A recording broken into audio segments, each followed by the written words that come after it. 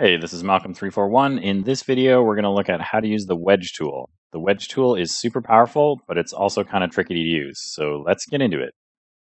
Okay, so let's look at the most basic use of the Wedge tool and what it does. Like I said, it is super handy and can speed up a lot of your workflow.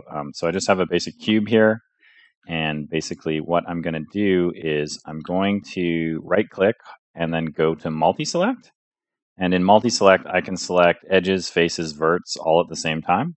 So what you want to do is you want to select a face, and then you also want to select an edge by holding Shift and then clicking the edge. So I have a face and an edge selected, and then what I'm going to do is I'm going to hold down Shift and hold down right-click to get the marking menu to appear, and I'm just going to enter the Wedge tool. And boom, just like that. So you click it and it takes the face and extrudes it and wedges it down to the bottom edge that you had selected in an arc like this. And then you can just tweak the angle if you want to have multiple divisions, however many that you like. And of course, that works on any edge. So I'm just going to hit undo here and then go again here, holding down right click, going to multi and same face, but this time I'll choose this edge instead. And then wedge. And same thing, you can adjust the divisions and it wedges it in whatever direction that you want. To get to the wedge tool from the default menu, it is under Edit Mesh, and then just go down to Wedge right there.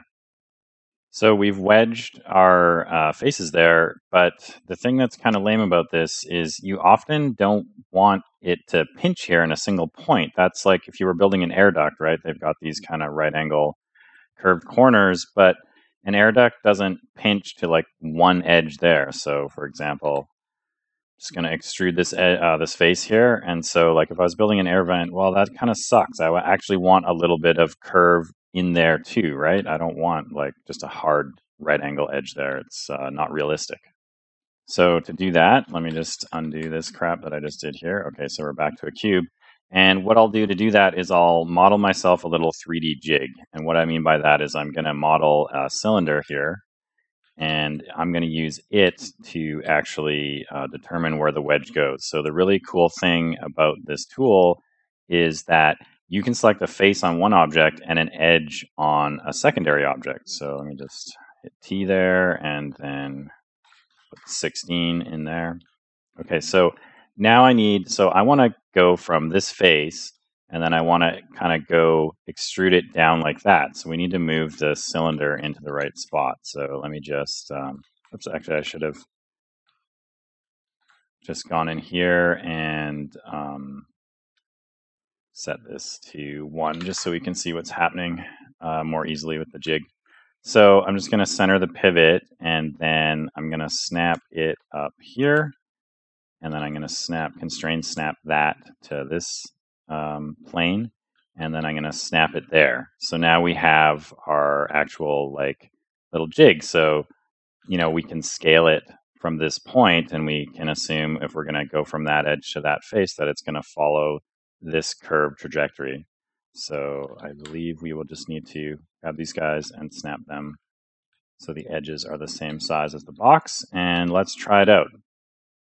So select both the box and the jig that we made, and then again hold down right click and select multi, and then grab the face and then grab the edge, and then do the wedge and go -90 this time. And what the fuck?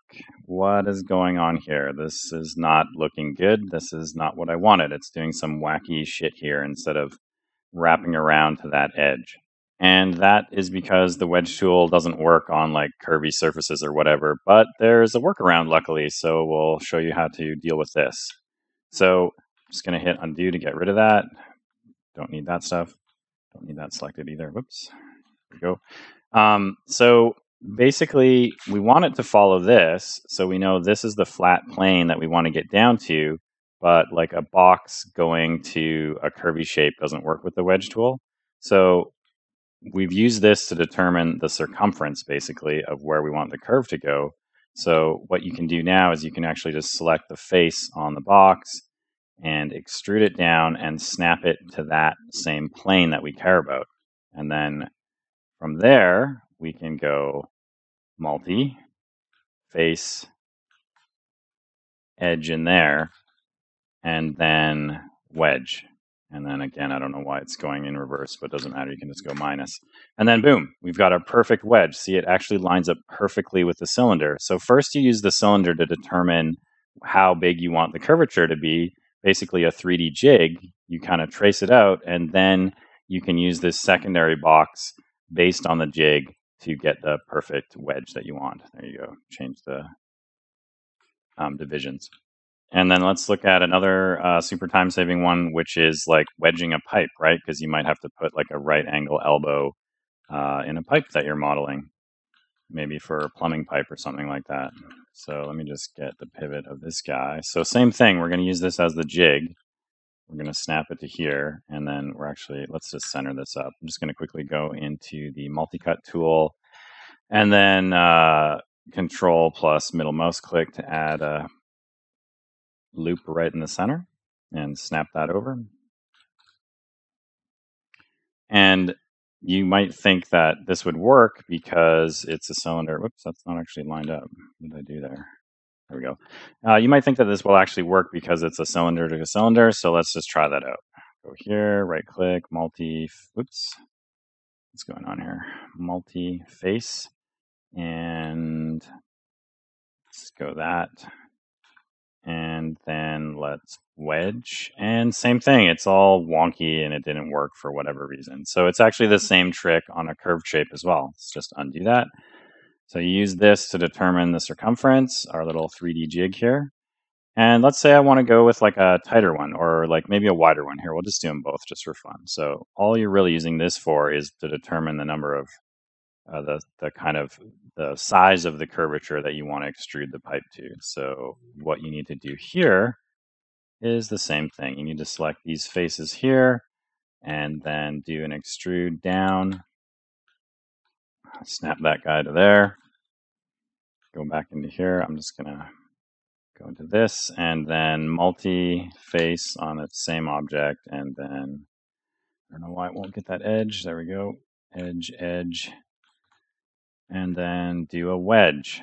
And boom, there you go. You've got your perfect cylindrical pipe extruded exactly on the number of segments of this guy here. And you can always go and make it smoother if you want to. So then let's just hit undo. And then if we wanted to change the size of this guy, like maybe I didn't want it to go that far. I just wanted like a really tight like corner. So you scale this guy down. Because in the side view here, oops, is that still snapped up? Yeah, it is. So in the side view here, it's going to go into wireframe. And is it snapped up? Yeah, it's snapped up. We're using this guy. It's kind of weird. It doesn't look like it's snapped up there. We're using this guy to determine like how big that this is going to extrude along the edge. So if we want it to be smaller, we'll just scale this guy smaller, really tight one there. And then again, we'll adjust the bottom plane of this to be the bottom plane of that. Oops, the center of that, sorry, not the bottom plane. And then again, quickly go into here, and then let's go multi-select, and then grab these two edges here, and then shift right click, hold, and then go wedge. And then, so same thing. See, we can use this circle that we made here as a 3D jig to determine where the wedge is actually going to happen. So super powerful. We could even do something crazy like this too. We could grab this guy here and just move him over here. Hold down C and middle mouse drag to snap that along the curve and just drag it down there. And let's just move the pivot here and constrain snap that to that edge and that edge. And let's try this out as well. So again, grab these faces here. Just going to hold down Shift and drag out to extrude. And then I'm just going to hold down V and drag along red to constrain snap. And same thing as before. Enter the multi selection. Grab these edges. Whoops, grab it. And then go in, wedge it. And boom, you've got a perfect wedge, exactly what you were expecting to happen. And then I'm just going to isolate selection here. And then you just have to go and clean up these little other like jigs that you've made. And it's pretty easy to do. There's multiple ways that you can do that. I'm just going to grab those guys and just expand my selection and then just delete them.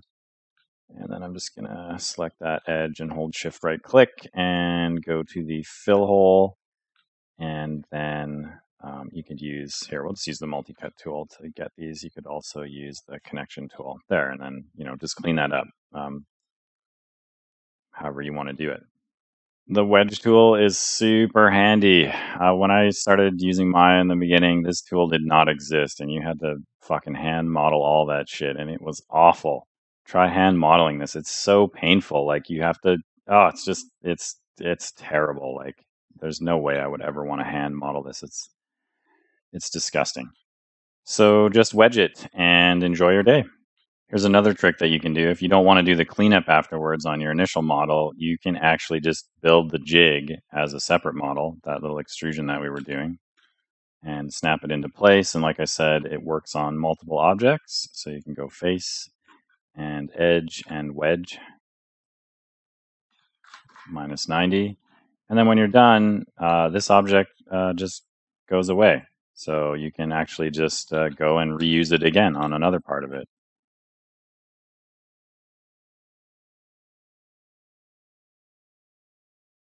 If you like this video and want to see more game art tips and tricks, please click the subscribe button. As usual, any links will be in the description. If you've got any questions, post them in the comments area. Thanks for watching, everybody. Have a magnificent day.